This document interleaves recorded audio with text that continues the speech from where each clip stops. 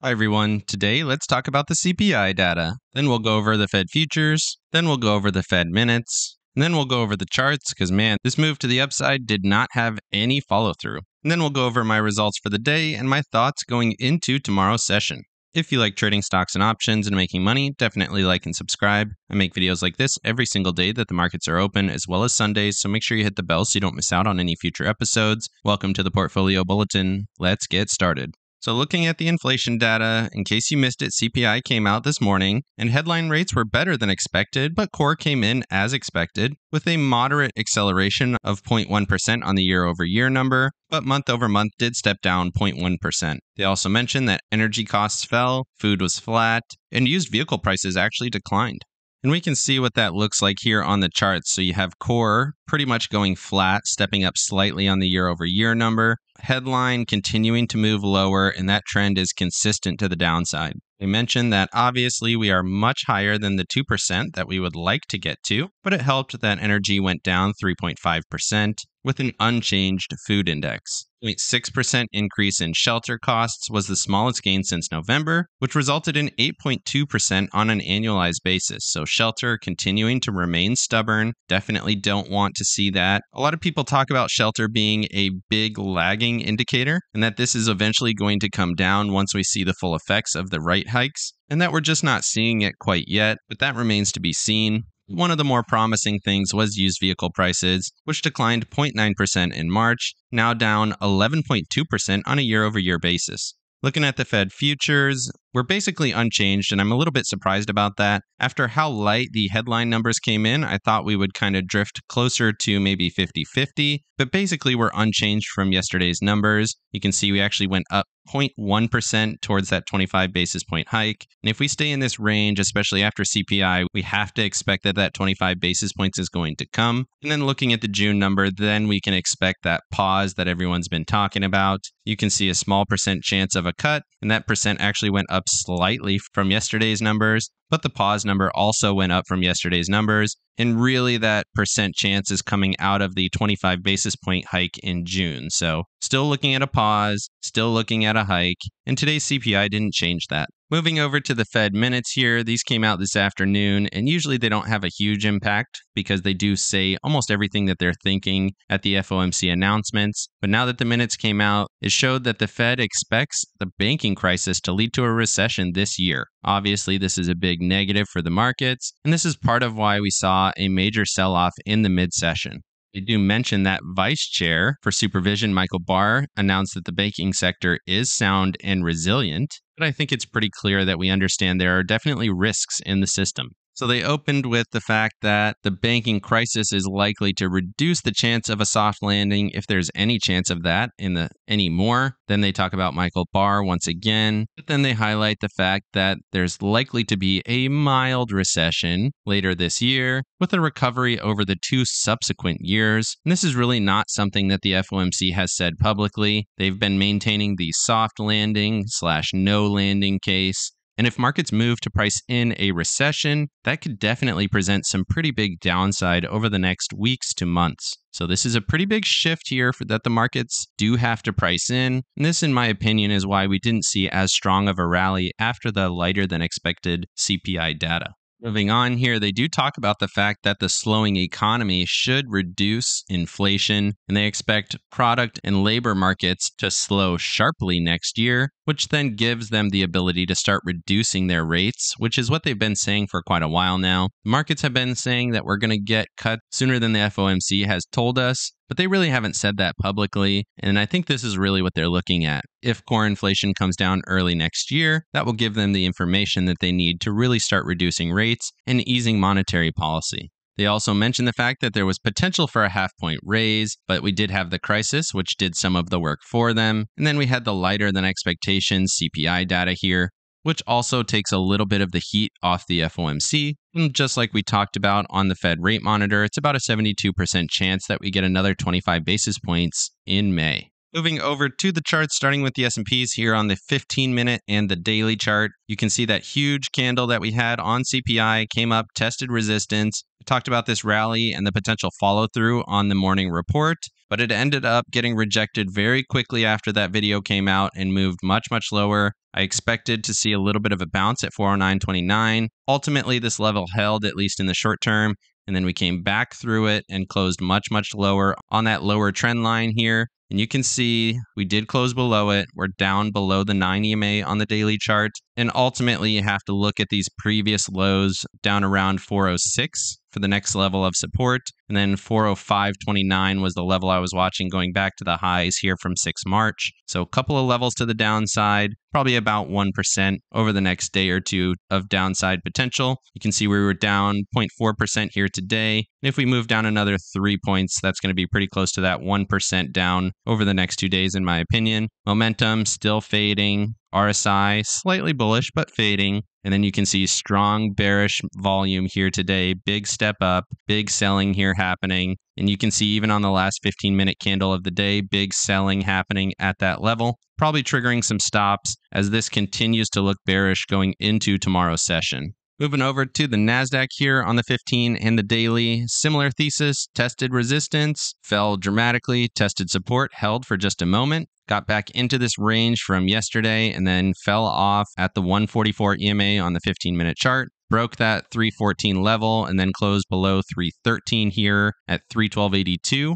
Looking at the daily chart, you can see we're right at the lows going back to April 6th. We had 4 days of basically sideways price action. Now it looks like we're selling off here. Does look like big money exited this position after the rally that we had, and now we're starting to see that sell-off come through. Looking at 310.80 as your next level, 21 EMA on the daily chart, sitting at 311.27. If we do get below there, then we're looking at 307 back at the lows from this previous consolidation. We also have VWAP sitting at 308.41, so a couple of levels to the downside to watch. But right now, you have to assume that more bearish price action is coming in tomorrow's session. Looking at the MACD, very bearish, got bearish momentum. RSI, very bearish, got below SMA, coming towards that 50 line. Have to assume that this is going lower. Moving over to the Russell and the Dow here on the 4-hour chart, you can see similar thesis, came up, hit resistance, got rejected, went lower. Momentum looks bearish now. We're below the SMA, right at the 50 line on RSI. Overall, looking at that 174.38 level to the downside. We're now below this longer-term trend line that I've been watching for a while. And generally, when we get below it, just like we did here early in April, we get a larger sell-off. So we'll see what happens. If this generates a lower low here from this previous low, then we definitely have to be looking to lower prices here. Moving over to the Dow, definitely the strongest of the group. You can see similar thesis, wick rejection, lower here, down a little bit after hours. But we're right at the highs going back to for April. There's still potential that this continues to go sideways and maybe even make a higher low here. Moving over to Apple and Tesla, starting off with Apple here, you can see this rising wedge that we were watching. We overthrew it right here at the end, tested major resistance, and then sold off. We're now getting below that lower band here from that rising wedge. And if this continues to break down here, there's a real possibility this goes several percentage points, at least down to the 200 SMA on the 4-hour chart, sitting down at 154.12. That would be interesting. Major trend support down in that zone. And I think that's a realistic price target for the next couple days here in Apple. And obviously, whenever Apple is falling, that's going to be very bearish for the S&Ps and the NASDAQ. You can see we're testing the highs going back to the end of March here. Might find a little bit of support here at the bottom of this consolidation at 158. Otherwise, I'm watching 156.79 and then all the way down here at 154.45. So about $5.50 of downside potential in my opinion. Otherwise, looking at Tesla here, similar thesis, wick the 55 and 144 EMAs here early in the session, sold off pretty much throughout the day. Looking to see a retest of that 177.50 level. If that breaks down, there's a lot of room down to the 170.40 level back at this previous low. All the SMAs and EMAs are to the upside here. VWAP is up there as well. Definitely looks bearish on the 4-hour chart. Momentum bearish, RSI bearish, lots of volume over the last week. And it definitely seems like somebody is exiting a position and that this is about to crater here pretty soon in my opinion. Moving over to Amazon and Microsoft here, I just want to highlight Amazon broke down from this channel. We got a pretty significant breakdown going into yesterday's session, but we threw a huge wick to the upside like everything else and then broke down more dramatically. We're below major support here at 98.96. Next level I'm watching is all the way down here at 96.78, back at these wicks from this previous consolidation. And then all the way down here, 90.63 would be the level that I would watch for a major bottom. Certainly could find support, like I said, in that 96 zone, back at these highs going back to the beginning of March. But looking at this chart, you have to expect that 90.63 is going to be the level where buyers are likely to recommit, in my opinion, which is a pretty substantial downside, more than 7% over the next few weeks, in my opinion. Looking at Microsoft, you can see this major trend that we've been on. We're right at that level here now, and if we do break down, there's quite a bit of downside potential, looking at 270 at the low from this previous consolidation. We still have the 144 EMA and 200 SMA sitting down here around 265 and 276. 267, so quite a bit of downside to those as well. And this clearly looks like we're rolling over. And like I said, if we get below this trend line, that's going to be a major break with some more downside to come. RSI showing weakness on both charts. Momentum on Microsoft fairly neutral, but momentum here on Amazon definitely bearish. Moving over to staples and discretionary, you can see here, staples did sell off, did get below 75.40, definitely looking weak, but not nearly as weak as discretionary. Discretionary came up, tested 147, sold off pretty dramatically down to the 200 SMA on the hourly chart. Next level I'm watching is down at 140.97, right around that 141 area. You can see this previous consolidation, the high going back to 14 March. Get through there, then we're looking back down at the lows around 138, and then we have wick lows down at 136. So overall, this looks very weak. You can see a clear high, lower high setup, and it seems very likely that this is set to make some lower lows. Moving over to transports on the hour and the 12-hour just for a moment. Similar thesis, sold off throughout the day, looked weak, but we have this trend line here going back to the end of March, a low here at 5 April. And if we get below this trend line, then we have some major selling, in my opinion. Going to make a lower low down to 215. That would be interesting. Take out this previous low, clear double top setup. Definitely looks bearish here on transports going into tomorrow's session. Moving over to semiconductors here on the hour and the 4-hour, you can see similar thesis, tested resistance, sold off very strongly. But really what I want to highlight here is looking at this chart, you can see a pretty clear left shoulder head, right shoulder setup. And if this neckline gets taken out, which we're at basically right now, you have to expect that this is going to move much, much lower, down to probably 142.50 at this next support. And then we have the 200 SMA on the 4-hour chart sitting at 240, and then major trend support sitting at 237. Overall, I would expect this to take out most of these levels and get back into this previous consolidation area. And since semis has been such a strong sector, this is likely to be taking out the markets, in my opinion. You can see we're actually down even more here after hours on the hourly chart. Momentum on both charts as well as RSI looks very bearish going into tomorrow's session. Moving over to stocks above their 20-day and 50-day averages here, I just want to highlight the high and lower high setup that we're having on the 20-day. Looks bearish, momentum moving into bearish territory, RSI sitting right at that SMA. If this comes through here tomorrow, then we should expect lower prices, at least a test down to the 51.75 level, but realistic, that level usually gets taken out, and we'll probably see a move down to 36.60. Looking at an example from January, we can see we had that initial move down to support. Did find a little bit of a rally, but ultimately we did end up moving lower through that level all the way down to the 16th percentile. So definitely interesting here on the 20-day average, looking for more bearish prices tomorrow. Looking at the 50-day average, wicked that high and then sold off, making a lower low here from yesterday. Not quite as clean of a setup as the 20-day average, but overall still slightly bearish going into tomorrow's session. Moving over to the dollar just for a moment here, you can see we had the big sell-off on CPI, tested those previous lows and then held, basically went sideways basically throughout the session. If we're going to go lower here, you would want to see the dollar make a little bit of a rally. That would be interesting. If this does break down here,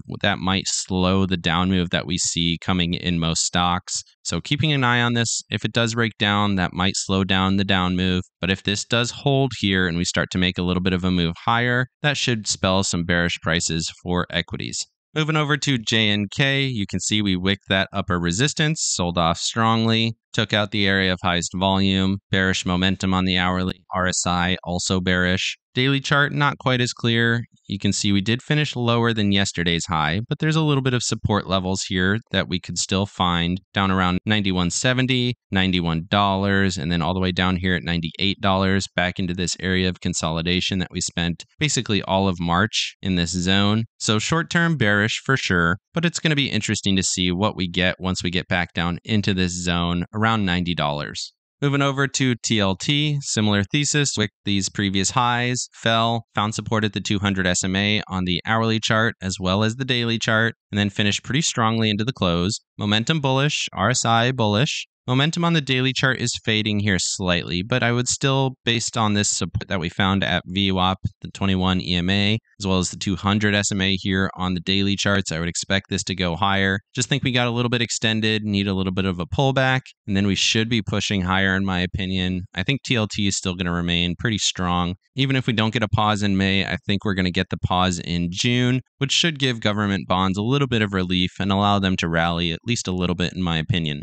Moving over to the VIX here, basically nothing has changed on the VIX. We continue to chop in this zone, which is honestly a little bit surprising to me considering the move down that we had at the end of day. Got very close to the 20 level early in the session, tested the lows, continued to hold in this zone. Overall, I would expect this to break out tomorrow if we do start to see some lower lows, which I do expect to see, and that would give us a nice confirmation, potentially move up to 2250. That would be interesting. And then we have the 200 SMA sitting up around 2345, so a couple of levels to watch to the upside.